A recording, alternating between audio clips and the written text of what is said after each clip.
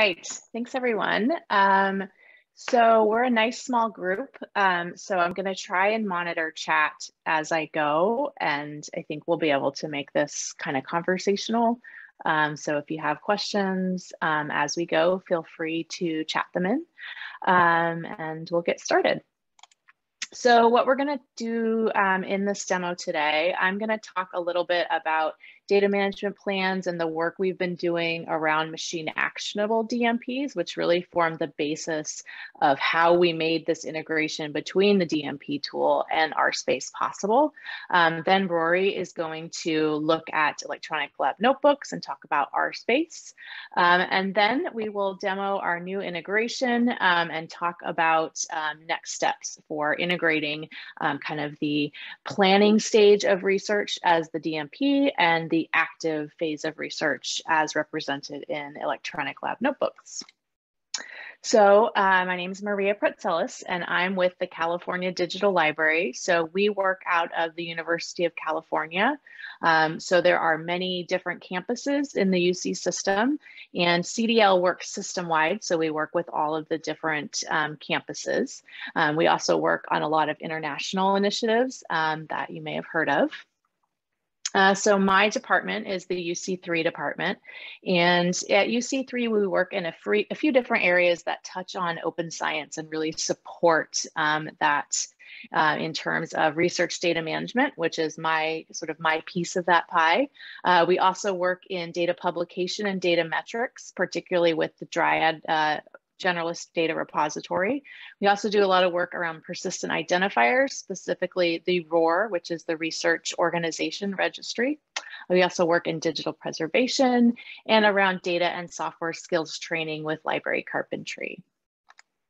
So the DMP tool is a service that I run. The DMP tool is a free open source community supported tool. We've been around for 10 years. We work from an open source code base that is also used by other DMP service providers all over the world. Our closest partners are DCC out of the UK, where they run DMP online. So we have really focused our work recently on creating next generation machine actionable data management plans. So I'm going to talk about that specifically today. So I think most people are probably familiar with what's in a DMP, so I'm not really going to go into this too deeply. My main point in mentioning this is that within the DMP, there's a lot of really important information about the research data that's going to be generated through a project. Right now, most grant applications, it's just a static 2-page PDF file that doesn't actually get shared out. So none of that rich information about a research project, about the data or outputs that are going to be generated, nothing is done with that. That's not shared with other stakeholders, despite the fact that there's a lot of rich information that could be really important for stewarding fair data. So what we're trying to do with machine actionable data management plans is take that traditional static document, structure it, transform it, and make it so that it is shareable between systems. This facilitates things like notifications and verifications, real-time reporting, compliance checking. One piece that we're going to be talking about specifically with RSpace and the DMP tool is facilitating information about data deposits. So this is really important for fair data in terms of making sure things are findable and accessible. So I plan on creating X, Y, and Z data outputs. Where am I going to put them? Did I actually deposit them? So machine actionable DMPs are a way to not only say what your intention is for where you're going to deposit your data, but to actually facilitate somebody being able to find that data once you've actually deposited it. And I'm going to show you that piece of the workflow coming up. The other really important thing about machine actionable DMPs that I'm really committed to is making sure that they lessen the administrative burden on researchers and grant administrators. Our process is already has enough steps in it. We need to be making things automated in the back end. It shouldn't involve anything extra for a researcher. In fact, it should make their lives easier, and it should facilitate better information about all of the resources that they've been producing through their research. So at CDL, we've had two NSF grants. The National Science Foundation has funded our work in this area. We just finished our first grant, which was about active DMPs. So in that grant, what we did was we transformed the DMP tool and we made it structured. So we made it so when you create a DMP in the DMP tool, it can spit out a structured JSON file that has identifiers within it, that has a unique identifier for that DMP, so that we could exchange information with systems like RSpace. So that was kind of part of this initial grant from NSF. The grant that we have now that I'm going to talk a little bit about is the Fair Island grant. And in that grant, we are really building on sort of the preliminary infrastructure we built in phase 1. And we're actually going out and using our machine actionable DMPs, integrating with systems like RSpace to really build out and develop the technical infrastructure that's necessary to make these connections possible between systems. So I'm going to talk really briefly about what we're doing right now, really building on machine actionable DMPs and utilizing identifiers within the DMP to create a network of information about research. So PIDs for DMPs, unique identifiers for DMPs, has always been kind of one of our most important entry points into creating truly interoperable, useful data management plans. So creating a unique identifier for a DMP creates an unbreakable link between that data plan and all of the eventual outputs, and it facilitates those connections and discoverability that support FAIR data. So what that means in practice, for the more visual folks out there, this graphic here in the purple dot in the middle represents the data management plan. It's given a unique identifier, the DMP ID. All of the contributors that are associated with it are here off of that green dot with people. These and all of these. So it has all that rich metadata that's in an ORCID record. And then as a project progresses, maybe they release some data sets. Maybe they have some publications. Through the use of identifiers, we're able to track all of those eventual outputs. And behind each of those identifiers is a whole host of additional rich information that we can use to really fill out a data management plan and demonstrate the eventual impacts and, of that actual research. So I think I skipped one. So one thing that we had to do in the DMP tool to support this was to put in what I like to call PIDifying the DMP. So we put in PIDs in the data management plan wherever we could to put structure in the plan to create it so it was interoperable so we could exchange it with systems like RSpace. So we've got DMP IDs, we've got RORs for the research organization, IDs for the funders, ORCIDs. We're using IDs for the actual data repositories, licenses, and metadata standards. And so when a researcher gets a DMP ID, that DMP ID does resolve to a landing page. So this is just an example of what that page looks like. So it's got really basically high-level metadata about the plan. So all of the contributors, these are all identifiers, project details, citation, funding source. So this would be updated as a project is, the funding is granted or perhaps not granted, project description, planned outputs.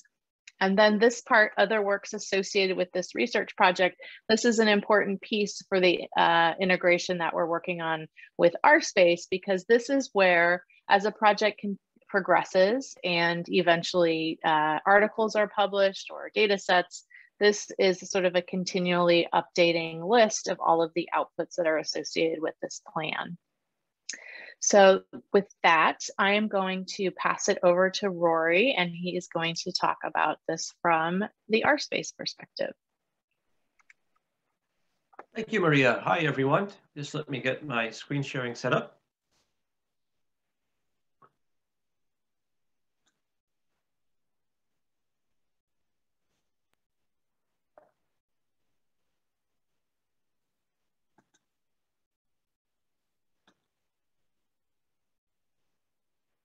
Okay, can everyone see my screen?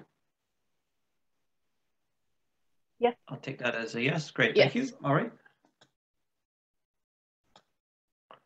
So RSpace is known. It falls under the product category, electronic lab notebook. And electronic lab notebooks are a digital replacement for paper notebooks, typically used in the life sciences and related fields. And the paper lab notebooks have been used for centuries. Digital electronic lab notebooks are relatively new. That's how we started out 10 years ago.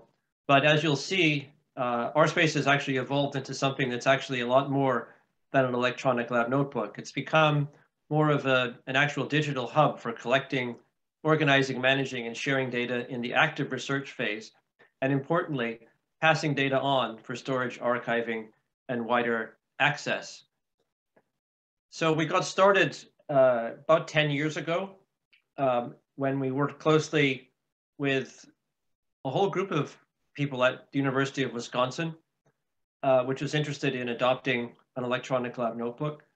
And importantly, we worked with researchers, with PIs, but we also worked with the chief information officer, with IT people that were involved in data storage, with data librarians, with the commercialization office, with chemists. So really with a whole range of people in the research community at a large research university. And then built RSpace around academic. There are also electronic lab notebooks used in commercial contexts, but RSpace is more designed to support academic workflows. It provides, as I said, a centralized hub for data. Critically, one of the messages we got from the Wisconsin folks was that they wanted it to be able to integrate with other tools that researchers already use. That picks up on a theme that Maria has mentioned. And it needs to be a conduit, not a silo. It needs to be very easy to get data out. That was a core requirement we have. And so as you'll see, it's now become something that connects data management planning. In the planning phase, it acts as the heart of the data management and collection in the active research phase, and then data can be passed on for archiving and storage. And in so doing, it enhances reproducibility and verification of data. So these principles are embodied in this diagram. So actually, not to belittle RSpace itself, but it's a very powerful tool where you can organize your data, you can create structured data, you can import images, manipulate images, you can share your data, you can do signing and witnessing, you can do a whole bunch of things. But our focus is now more on the ecosystem itself.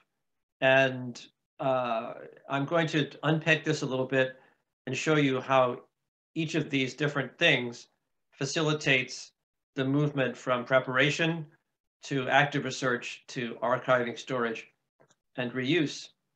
So first of all, you can incorporate data from external resources into RSpace, into the record of the research that you keep in RSpace. So this includes data that might be stored in things like Dropbox, Box, Google Drive, but also big data that you might be keeping on an institutional file store, something like your sequencing data or your imaging data.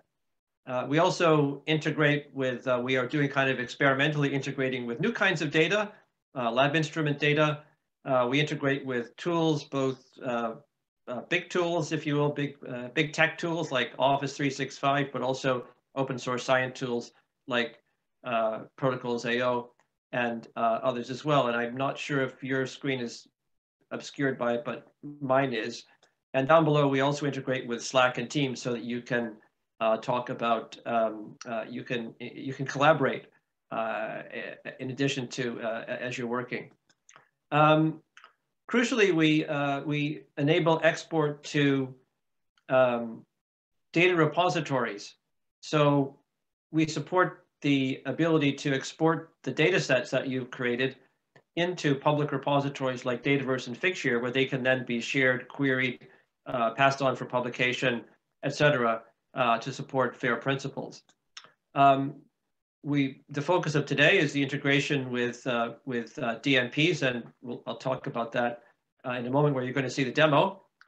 So we now support the flow of data management planning, making data management planning more of an active process, and then incorporating the both the data management plan and the associated data sets into the repository for the public record. A recent thing that we've done which is extremely important, is incorporating the ability to put sample data. Oftentimes it turns out that certainly in the life sciences, samples get lost, and information about samples is often missing or even not included, making it impossible to reproduce experiments. So with our new sample management system, this can also now be incorporated with the experimental record in RSpace. And then again, the sample data and the experimental data can be put together into a public repository, making it possible to do a much higher quality reproduction of experiments. So this is a view of how typically our customers are institutions, universities. So this is not our graphic. It's from the University College London. And this shows their notion of the research data lifecycle, which Maria alluded to and we're all familiar with. And these you can see here the various places that we're interfacing in an actual university environment with the various tools and resources that people use in the research environment. In their case, DMP Online, RSpace comes in at the data collection. We integrate with their data storage capabilities, and then data deposit into things like, in their case, they use Figshare. So very much this is intended, coming back to the Wisconsin concept, to be something which an institution could deploy to enhance its research data lifecycle. So looking ahead, that's where we are today. So what are we focused on at the moment? We're focused on integrations with enhancements of our integrations with tools and resources, MADMPs, which is the focus of today's topic. We're enhancing our ORCID integrations. We have a lot going on with PIDs, both in terms of incorporation of domain-specific PIDs like IGSNs for the geoscience community and RRIDs for the life sciences community into RSpace. And then following on Maria's point about incorporating PIDs which come directly from DMPs. We're also interested in something else which might not be of interest to the folks on this call, which is using the ELN RSpace as a data curation tool that's useful for data stewards. So with that is my next slide. So now this is a drum roll here. If we can get this video to play, it's going to be the first public showing of the actual integration between RSpace and the DMPtool. So apologies, but this is quite an exciting moment. I'll stop sharing and I'll share again. And if I can find it's no longer here. Just a sec.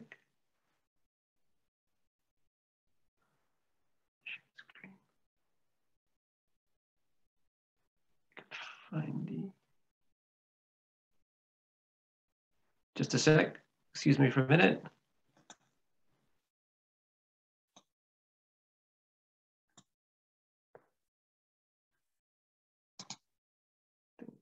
There we go. All right, now let me try it. I think it'll work now.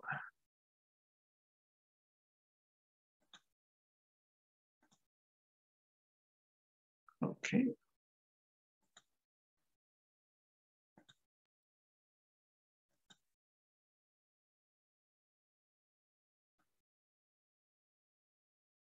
Okay, here we go. And this is my colleague, Vida Plankite, who has prepared this video.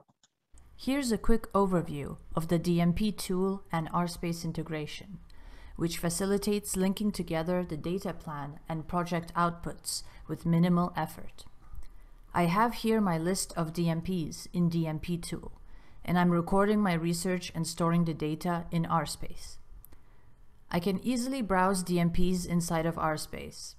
I can filter by my DMPs and public DMPs, and can select which DMP to import. Importing into RSpace will store the DMP as a PDF inside of the document gallery, which I can easily view as well as reference and link to within RSpace. The DMP will also update in RSpace when someone on my team makes changes to it in DMPtool. Now, here's my research data for this project. I am ready to export my work. This is a straightforward process within RSpace, as I can directly export to an external repository such as Dataverse. I'll make an HTML export and provide the information Dataverse requires. After the deposit is confirmed, I can view all of the research data in Dataverse. Most importantly, a direct link to the exported materials on Dataverse is then passed back to the original DMP in DMPtool as a unique and permanent related identifier, which supports traceability and fair data. This identifier is also recorded on the landing page for the DMP. This landing page serves as a public-facing page listing all outputs related to the specific project. As additional datasets are published, these citations will be automatically added to the landing page, keeping the research materials and DMP in sync throughout the research process.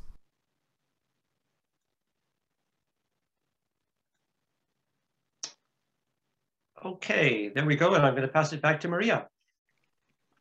Alrighty. So I'm going to do this real quick because I do want to leave some time for questions. So I'm actually just going to skip over to what we've done with our integration and where we hope to go, and I hope to leave a minute for questions. So this first phase step for the DMP tool, because it's really one of the first times we've integrated with an external system.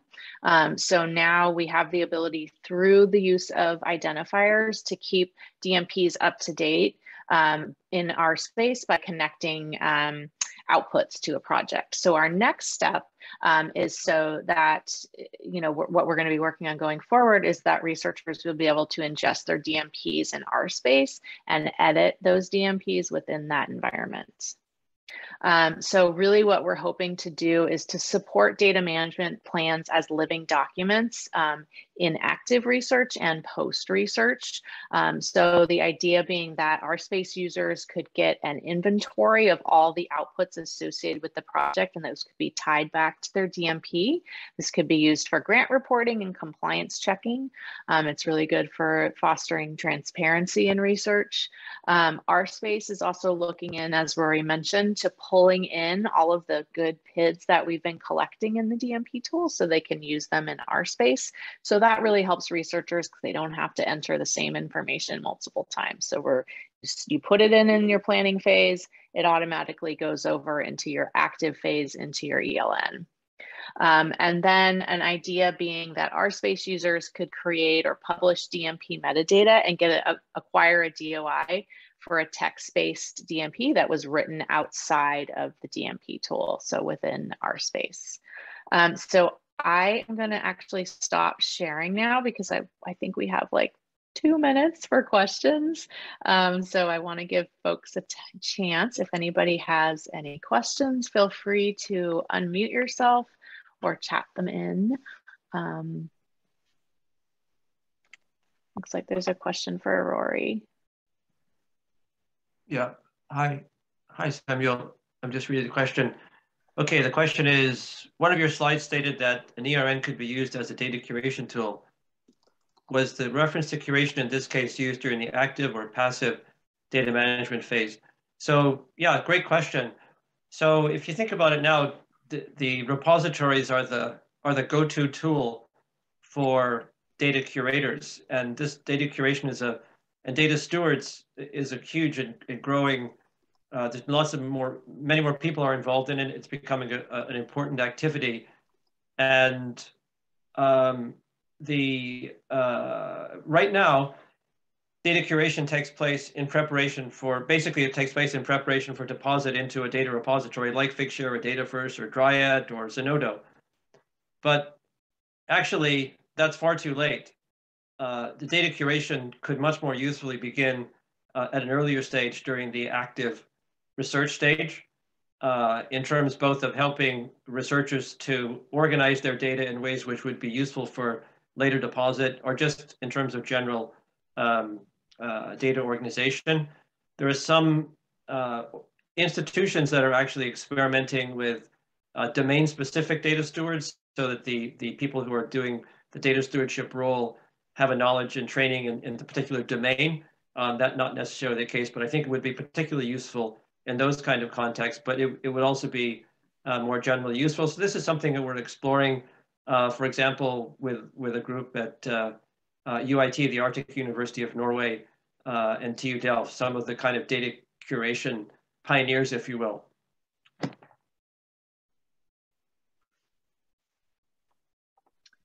Good question. We are at time.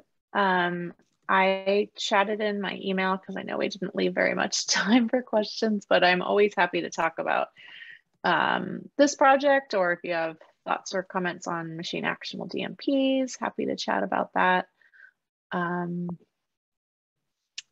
But I know we are at time. So thank you all for coming, and enjoy the rest of the fair. Thanks, everyone. Thank you, Maria. Thank you, Rory.